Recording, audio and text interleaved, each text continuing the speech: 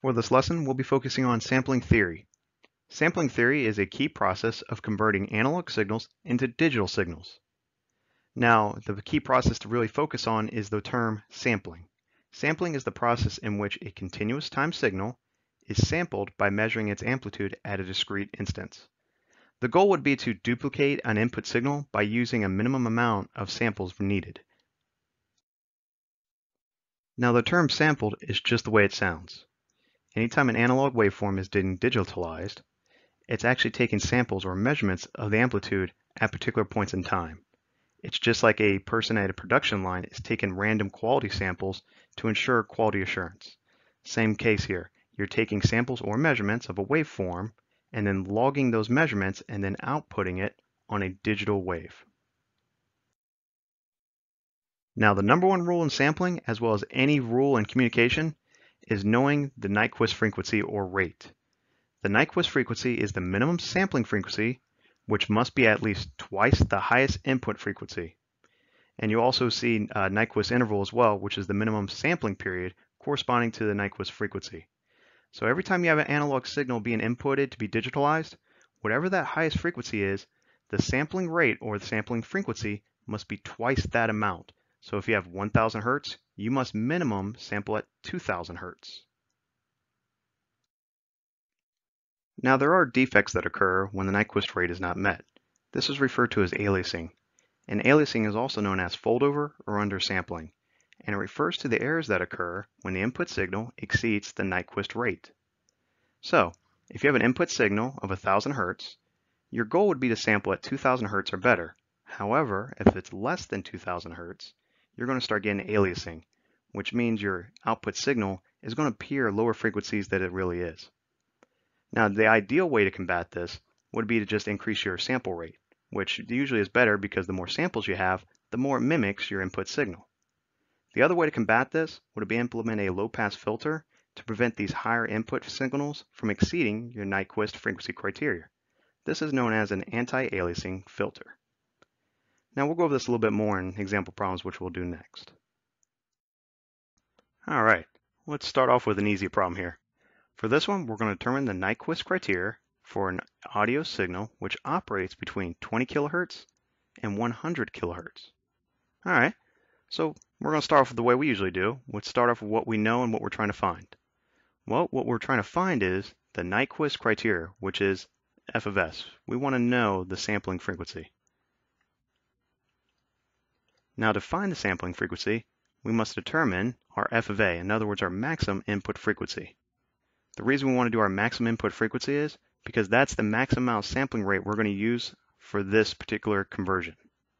So if we actually did 20 kilohertz times 2, it would not actually be adequate enough to sample the 100 kilohertz input. That'd be the whole idea of using the max value. So the max input frequency in this case, f of a, would be 100 kilohertz. So just be aware, you might see problems where it'll give you a range between one or the other, and you always use the highest when it comes to the range when trying to determine your Nyquist frequency. And using the little formula to the right here, it's going to be f of s is greater than or equal to 2 times f of a, which in this case is 2 times 100 kilohertz, which is pretty simple. And we don't need a calculator for that. It's just going to be 200 kilohertz. So right then and there, our sampling frequency needs to be 200 kilohertz or greater, just to meet that criteria. All right, now that we got our feet wet, let's go do another problem. All right, for our second example here, this one has a little bit more illustrations to work with than just plain words. For this one, we're going to determine the Nyquist frequency requirement. This is just like the previous problem where we're trying to find the Nyquist criteria. So anytime I say Nyquist frequency requirement, it means the same thing. So same thing as before, we'll write down what we know and what we're trying to find. Well, the Nyquist frequency requirement, in other words, our sampling frequency, is what we're trying to find. Now we need to determine our maximum input frequency. Well, since this is our input, we need to determine the maximum frequency. Again, same as the last one, just a different way of asking. If this is an oscilloscope and you're looking at this, you want to determine the maximum frequency just looking at this. And this looks like it changes. like from here to here, to do one full cycle of this wave, it takes 2 milliseconds. And then from here to here, it looks about to be the same. However, from here to here, we actually have another full cycle, but it's 1 millisecond. And it looks like it does the same from here to here as well. So that's another 1 millisecond. And then it looks like it goes back to 2 milliseconds for a complete waveform. So looking at this, our frequency increases right here, which means our time is decreased. Anytime your time decreases, that increases your frequency. Anytime you want to find frequency, it's going to be 1 over time. Now for this one, the lower this number is, the higher frequency. So if I wanted to find the frequency of this particular input signal, it's going to be F equals 1 over T, which in this case is going to be 1 over 1 millisecond. And always be aware of these units down here. Sometimes in seconds, sometimes microseconds. Just be aware, so that way when you plug and chug your calculator, you get the right answer. So if we plug and chug this in our calculator, it's going to give us an answer of 1,000 hertz. Now just to verify what I said earlier as far as the smaller this number is, the bigger the frequency, let's just go ahead and verify that by doing F equals 1 over 2 milliseconds. And if you plug and chug that in your calculator, it's going to give you an answer of 500 hertz. So your input signal right here, the maximum frequency I see, is 1,000 hertz. So that's going to be F of A right there. Well, in this case, 1 kilohertz. So we want to determine F of S, which is your sampling frequency, and that's going to be greater than or equal to 2 times your maximum input frequency. So 2 times this guy is going to be 2 kilohertz. And that right there is your final answer. It's always good to get a few oscilloscope questions. That way it prevents you from getting rusty. All right, let's do one more problem. All right, for our last problem, this one's going to go a little deeper in the weeds to explain sampling. I provide an input signal as well as an output signal for these particular waveforms. The input signal is an analog waveform, and our output signal is illustrating a digitized waveform. So we want to determine the sample rate of the following signals. And does the sample rate comply with the Nyquist criteria, or does it called aliasing? All right, so typically we want to know, does this guy meet the criteria? Well, in our previous problems, our goal was to find our maximum input frequency to determine our sampling rate. Well, in this case, this one's going to be a little bit different. We're going to compare the input signal to the output signal to determine when it's being sampled to determine our sampling frequency. And that's not very hard to do. All right, first let's go over their input signal. Our input signal illustrates a complete cycle for a waveform. So it starts at 0 and goes all the way to the end here.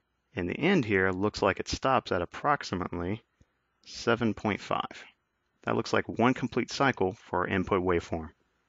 Now we can look at our output waveform, and it almost mimics our input waveform, which is a good sign. Anytime your input mimics your output when you're digitizing your waveforms, that's a good sign. Let's jump right in of how to actually analyze this. Well, the first thing we're going to do is let's look at time 0. Let's look at this point right here. Well, at this point right here, the waveform is at 0 volts, which means our output frequency should be approximately 0 volts as well, which it is. Now let's go to the first second, this guy right here. Well, the first second on this input waveform is about, I'd say about right there, which means if you look at the digitized waveform, it should be also right there. Now, right now, I have it going to these lines because right now it's sectioned off into different voltages. These are called quantization levels or Q levels. Now, we went over this a little bit more in some of our communications videos, particularly the pulse modulation video. So if you want a little bit more detail of how we take an analog signal and digitize it, go ahead and check out the pulse modulation video. All right, continuing on. So we already have our first second, and it's right there. Well, the problem is from 1 second to 3 seconds, there is no change on our waveform. So does that mean there's no sample here? Or is it actually an accurate representation of our input? Let's take a look. So 0.2, go straight up. 0.2 is about right there. If you round down, it's going to go to this Q line right here, which is right there. So that's a good sign. So that's 1, 2. So, and then 2 goes across, stops right there. Now let's look at point 3.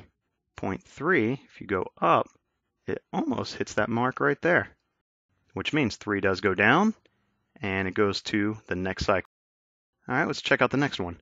For 4, 4 looks like it goes right there, which means this is going to go across 1 second and should drop.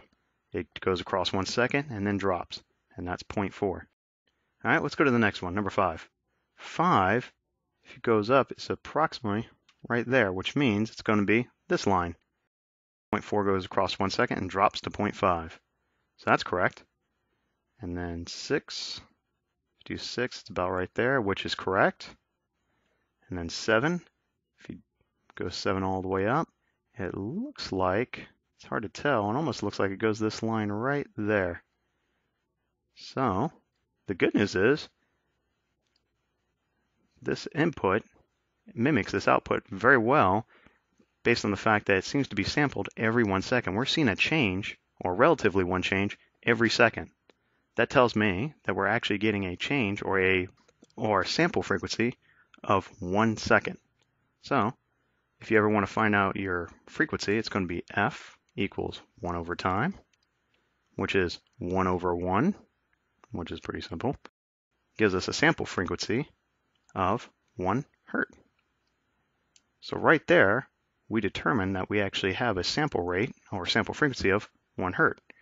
Now, does that sample rate comply with the Nyquist criteria? Well, our input signal has a full cycle after 7.5 seconds, which means f of a equals 1 over time, which comes out to be 1 over 1 full cycle, 7.5 seconds, 7.5, which comes out to be, if you plug and chug that in your calculator, it's going to give you an answer of, it's going to be 0.13 repeating hertz.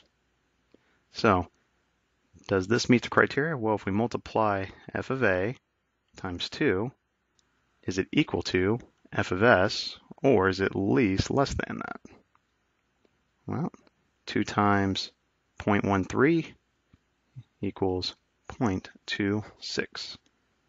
So the good news is f of s is greater than 0.26. 1 hertz is greater than 0.26 hertz. So that's a great sign, which means that this does comply with the Nyquist criteria, and it does not cause aliasing.